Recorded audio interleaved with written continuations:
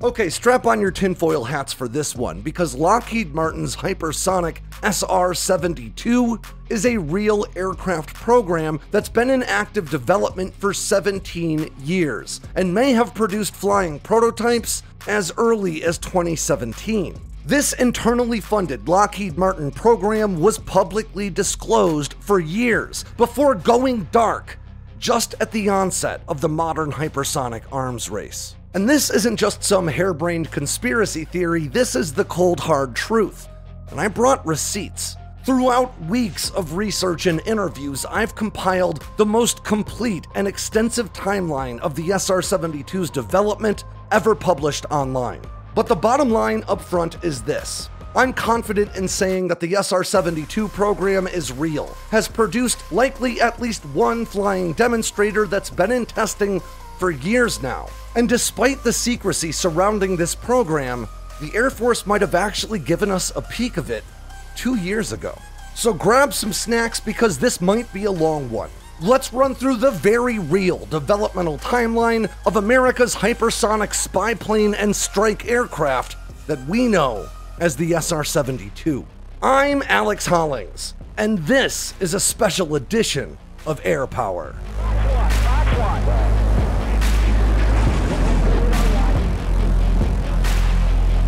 We've discussed the SR-72 and similar hypersonic aircraft programs on this channel a handful of times before, but after new rumors surfaced that Lockheed Martin's Skunk division may have delivered a high-performance spy plane to the US Air Force for testing, I asked on Instagram and Twitter if you'd be interested in me delving deeper into this topic for a new video, and the answer was nearly unanimous. Out of hundreds of responses, I think I got maybe 2 or 3 no's. So I have you guys to thank for this one. Because what began as a simple summary of different things I've learned about the SR-72, covering it for a variety of different news outlets over the years, quickly ballooned into an entirely new research project, as I came across new documents, press releases, interviews, and sources that I never had before. So let's start with what got me rolling down this hill recently to begin with, and that was remarks made by Vago Meridian, the editor-in-chief of the Defense and Aerospace Report, on a recent episode of his podcast.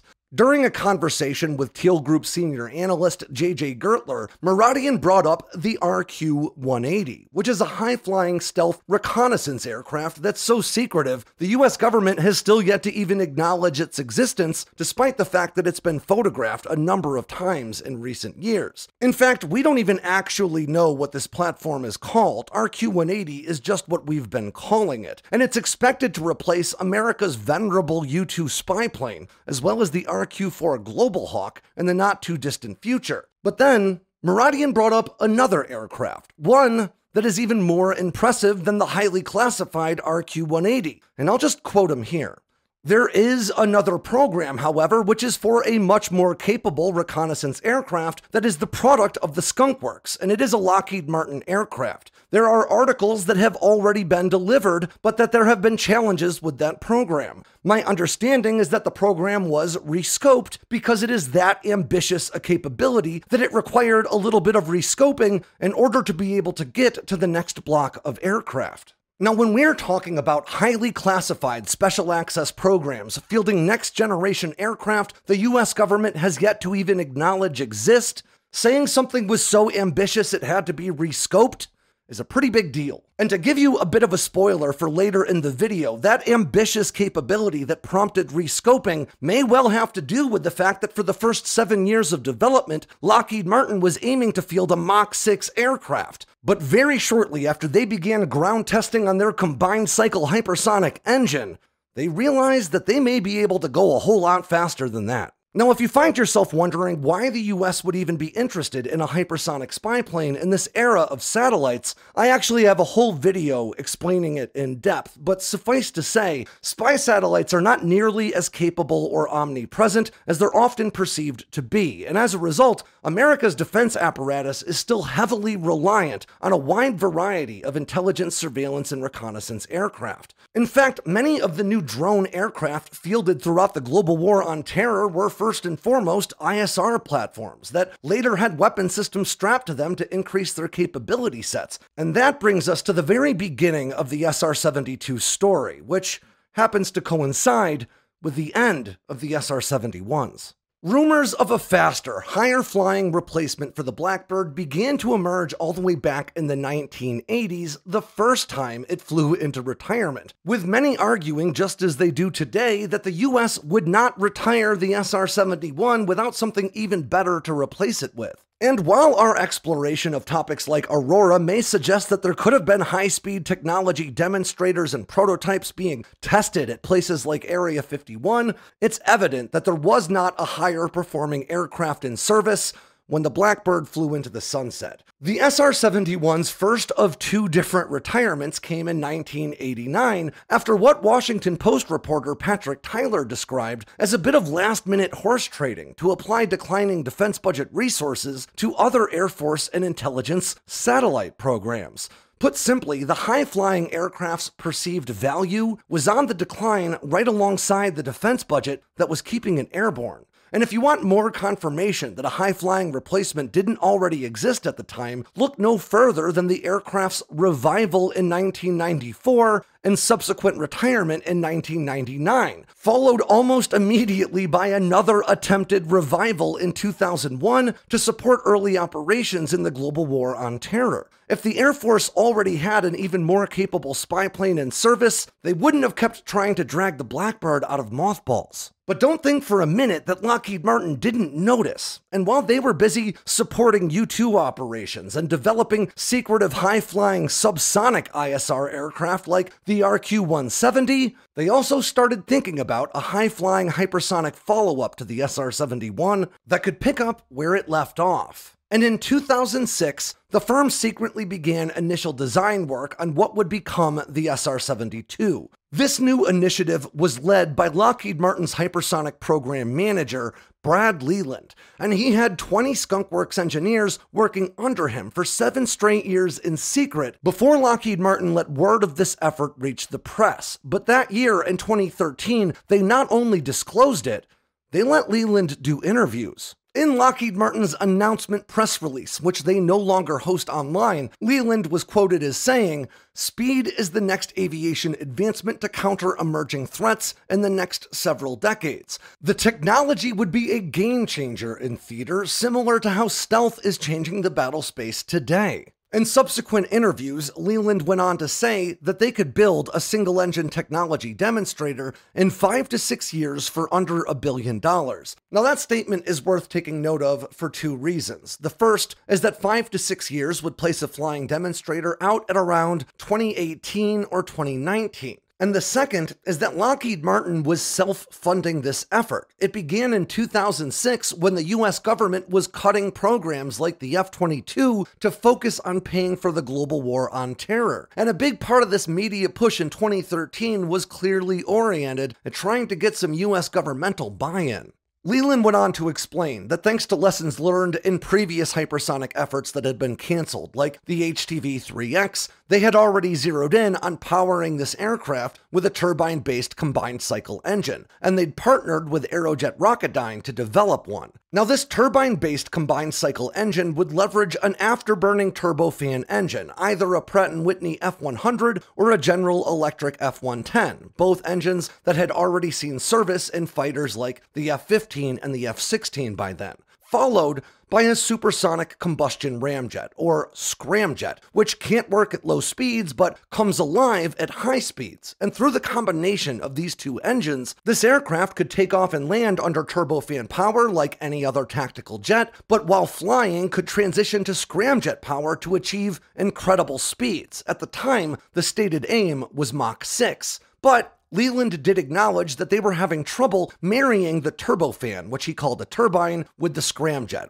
I'll quote him here. "The turbine, which works well up to Mach 2, and the scramjet works well at Mach 4 and above. By making these work together down at Mach 3, below Mach 3, that's really the key." Now, in the past, we've looked very closely at Hermeus's turbine-based combined cycle Chimera engine, which is an inline turbojet-ramjet design. And that works because a ramjet needs a blocking body in its inlet to slow the inflowing air to subsonic speeds to make it more manageable. And Hermeus uses their turbojet engine as that blocking body. But because Lockheed Martin was using a scramjet, which requires supersonic airflow, you can't have an engine mounted in the way, and instead, they used what Leland described as dual flow paths in an over-under configuration. In other words, the turbofan mounted above the scramjet. Leland went on to say that Lockheed Martin already had a very solid design for the aircraft, but that it would take an influx of cash to prove that they could marry the turbofan to the scramjet in a functional manner. And if he got his funding, Leland said they could build an F-22 Raptor-sized, single-engine demonstrator, which he called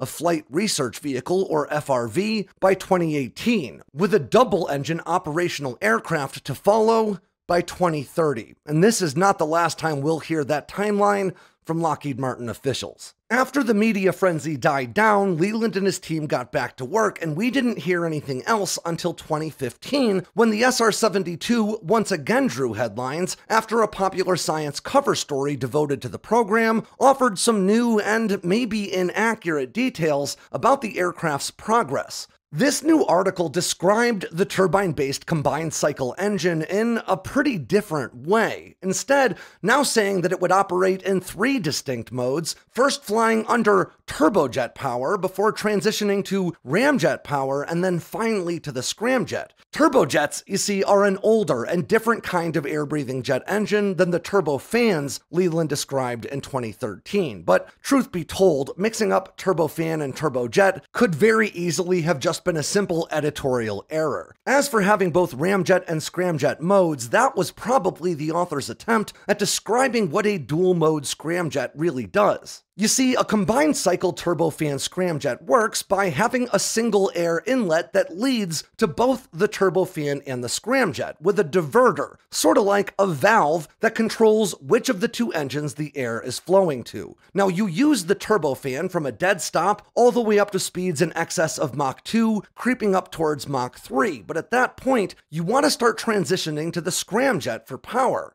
Now, scramjets don't function particularly well at these lower speeds, but a ramjet, which as we already discussed works a lot like a scramjet except using subsonic airflow, can. So by leaving that diverter slightly open, impeding the airflow into the scramjet, you can allow it to function like a ramjet temporarily, at least until you're going fast enough to transition to full scramjet power. And this is a design that Aerojet Rocketdyne actually helped to pioneer in their rocket-based combined cycle scramjet engines just a few years prior. But these details be damned, Lockheed Martin proudly created a page on their website dedicated solely to the SR-72 effort, with this cover story front and center, right next to the statement, "A hypersonic plane does not have to be an expensive, distant possibility. In fact, an SR-72 could be operational by 2030. But Lockheed Martin was not through yet, because before the end of 2015, they also released a Skunkworks promotional video with a brief computer-animated clip of their SR-72 design, accompanied by the words, "Global Strike." Because right from the start, this was never about just fielding a spy plane. This aircraft was always meant to deliver payloads. Now, after that, Lockheed Martin went quiet for 2 more years about the SR-72 program, but in 2017, we found out that Leland had gotten his funding wish. In yet another media push, Lockheed Martin announced that their combined cycle hypersonic engine had been in ground testing since 2013. In other words, right after Leland said they could begin. And now, after 4 years of work, they said it was mature enough to be stuck into an aircraft. I'm going to quote Lockheed Martin Executive Vice President and the General Manager of the Skunkworks at the time, Rob Weiss, from an interview he did with Aviation Week in June 2017. "We've been saying hypersonics is 2 years away for the last 20 years, but all I can say is the technology is mature, and we, along with DARPA and the services, are working hard to get that capability in the hands of our warfighters as soon as possible." Weiss went on to say that the Skunk Works was, quote, getting close to beginning development on their full-scale flight research vehicle, or FRV, which he also described as a single-engine platform about the size of an F-22 Raptor. Now, he said that that would start flying in the early 2020s, with 2030 still claimed as the target for a twin-engine platform to enter operational service. But we'd soon find out that that target of the early 2020s for the flight research vehicle may have been a lie, because just a few months later, in September 2017, eyewitness reports surfaced of a scale SR-72 technology demonstrator flying over Palmdale, California. Now, if Palmdale rings a bell for you, it probably should. It's where Lockheed Martin's Skunk Works is located, as well as the Air Force's highly secretive Plant 42 and Northrop Grumman's B-21 Raider effort. This is the same city we just saw the B-21 make its first test flight over. So Aviation Week looked into these reports and found them credible enough to take them to Lockheed Martin. And they got a response from LM's Executive Vice President of Aeronautics, Orlando Carvalho. Now, Carvalho did not confirm that these flights were taking place, but he also seemed to go out of his way not to deny them either. I'll quote him now. Although I can't go into specifics, let's just say the Skunk Works team in Palmdale, California is doubling down on our commitment to speed. But Carvalho didn't stop there, because he also gave us our first hint that the SR-72 program was no longer aiming for a top speed of Mach 6 and was likely aiming quite a bit higher. I'll quote him again. Hypersonics is like stealth. It's a disruptive technology that will enable various platforms to operate at 2 to 3 times the speed of the Blackbird. Security classification guidance will only allow us to say the speed is greater than Mach 5. Now, maybe this was just conversational hyperbole, but 2 to 3 times the speed of the Blackbird would be Mach 6.4 to 9.6. And things would only speed up from there, because a few months later, in January 2018, Lockheed Martin's Vice President of Strategy and Customer Requirements for Advanced Development Programs, a guy named Jack O'Banion, spoke at the SciTech Forum held by the American Institute of Aeronautics and Astronautics in Florida. Now, during this event, O'Banion projected an artist's rendering of the SR-72 on the screen behind him, and then discussed the aircraft as though it not only already existed, but had already been seeing successes in testing. I'll quote O'Banion here. Without the digital transformation, the aircraft you see there could not have been made. We couldn't have made the engine itself. It would have melted down into slag if we had tried to produce it 5 years ago. But now we can digitally print that engine with an incredibly sophisticated cooling system, integral to the material of the engine itself, and have that engine survive for multiple firings, for routine operation.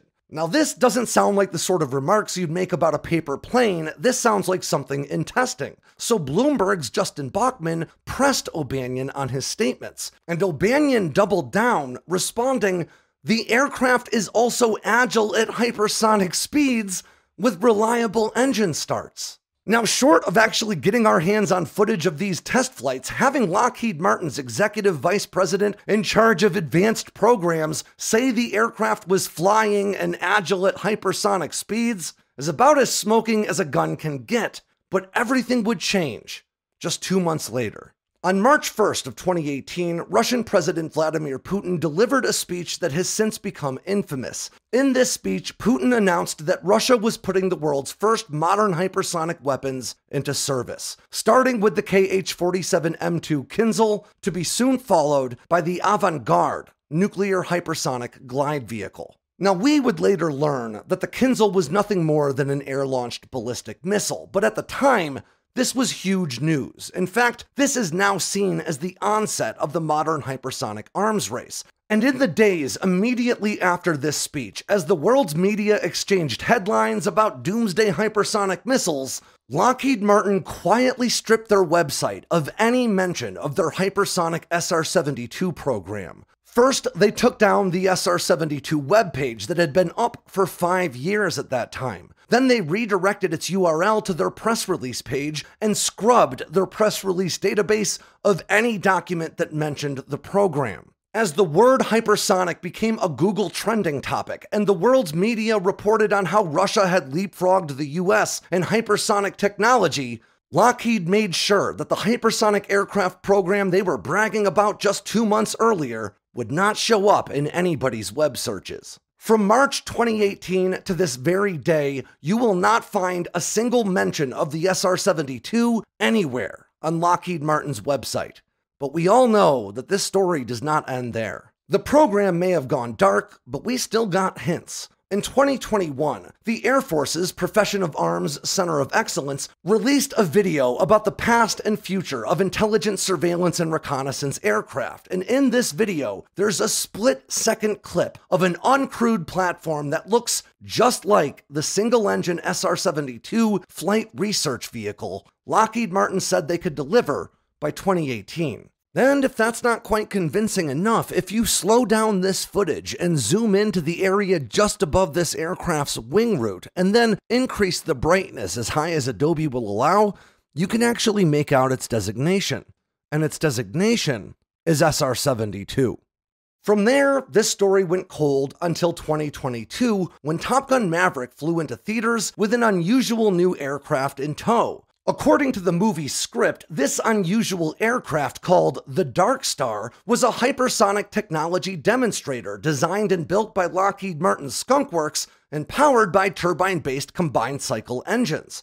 But it wasn't just the script that said so. As I learned firsthand in my interview with the movie's producer Jerry Bruckheimer and director Joseph Kosinski, Lockheed Martin's Skunk Works was directly involved in designing and building the full-scale replica aircraft that they used as a prop in the movie. And if you've been watching this channel since then you know that we right here broke the story that the result was so realistic that the Navy told Jerry Bruckheimer that China reoriented spy satellites to get a better look at it. The Navy told us that the Chinese satellite turned and had a different route to photograph that plane. They thought it was real. That's how real it looks. Now, if you watched my video about why the US would want a hypersonic spy plane in the first place, you already know that reorienting a spy satellite is no small matter. These massive and immensely expensive orbital assets carry limited fuel on board and cannot be refueled in orbit. And that means anytime a satellite is forced to burn fuel to adjust orbit or orientation, you are directly shortening the orbital lifespan of a multi-billion-dollar asset. If Bruckheimer's story is true, it seems very unlikely that China would sacrifice the lifespan of a spy satellite just to get a better look at a prop being made for a movie they were very well aware was in production. Remember that well before Top Gun hit theaters, it drew headlines because the movie's producers changed the patches on Maverick's jacket to appease the Chinese censors. Now, they did ultimately digitally change those patches back, but nonetheless, Top Gun Maverick was no secret to China. And while it's exceedingly unlikely that China would reorient a spy satellite to get a better look at a prop for a movie they knew was filming, it doesn't seem quite as crazy to think that they may have reoriented that satellite to get a better look at a platform that looked a lot like a real one, designed and built by Lockheed Martin's Skunk Works, that their intelligence apparatus had reason to believe was already in testing. And to be clear, that timeline adds up. Top Gun Maverick began filming in May 2018. That's 8 months after witnesses first reported seeing an SR-72 demonstrator flying over Palmdale. 4 months after Lockheed Martin executive Jack O'Banion said the aircraft was flying, and just 2 months after the program went dark. Now, as you almost certainly already know, Lockheed Martin was not shy about their involvement with the Dark Star for Top Gun Maverick once the movie was headed for theaters. In fact, I could argue that over the past 2 years, Lockheed Martin has consistently winked at us about the idea of a hypersonic aircraft in development. On March 12th, 2023, they tweeted an image of an SR-71 in a hangar, along with a caption that included the sentence, "The SR-71 is still the fastest acknowledged crewed air-breathing jet aircraft." And while their use of the word acknowledged may have seemed awfully intentional, things only got juicier from there. They then put out a press release that said, "With the Skunk Works' expertise in developing the fastest known aircraft, combined with a passion and energy for defining the future of aerospace, Dark Star's capabilities could be more than mere fiction. They could be reality." Now, they may not have mentioned the SR-72 by name there, but that's practically the same marketing copy they used for the SR-72, starting all the way back in 2013. In fact, Lockheed Martin even seemed to say the quiet part out loud with another quote that has since been removed from their website and Darkstar promotional materials. I'll quote it here. Darkstar may not be real, but its capabilities are. Hypersonic technology, or the ability to travel at 60 miles per minute or faster, is a capability our team continues to advance today by leveraging more than 30 years of hypersonic investments and development and testing experience. Now today, we know that Lockheed Martin's SR-72 is not the only hypersonic aircraft program to draw funds from Pentagon coffers. Last November, Hermeus proved that their turbine-based combined-cycle turbojet ramjet engine could successfully make the transition from turbojet to ramjet power in a high-speed wind tunnel, proving this combined-cycle engine concept works. A month later, in December, Leidos was awarded $334 million to continue development on the Air Force Research Lab's Mayhem program, which aims to field a hypersonic intelligence surveillance, reconnaissance, and strike platform powered by a turbine-based combined-cycle engine. The cold, hard truth of the fact is this.